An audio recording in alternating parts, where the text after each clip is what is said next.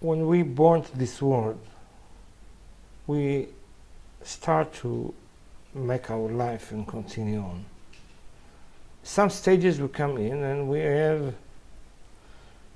like in a cross section, and we don't know where to go, right, left, how to behave, what is the right way to behave. I'm not staying 10 years old all my life. I was a boy, grow up, get married, kids is coming. How to behave with them, how to talk to them, how to behave to my wife, how should I do and to be able to build my family on the right way.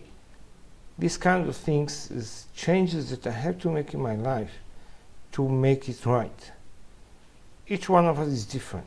Each one of us has his own way of thinking, way of behaving, because if good and bad points that he has with himself, and how to take this world and go ahead, and how we're going to change, and what we should do to be able to do that. That's how the Bible can help us. It can show us the way, each one by his way.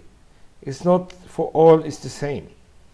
So by that we're able to know, to open our mind, try to go deeper and understand more for what we should do and how we should do it to get stronger, to be able to cross our life.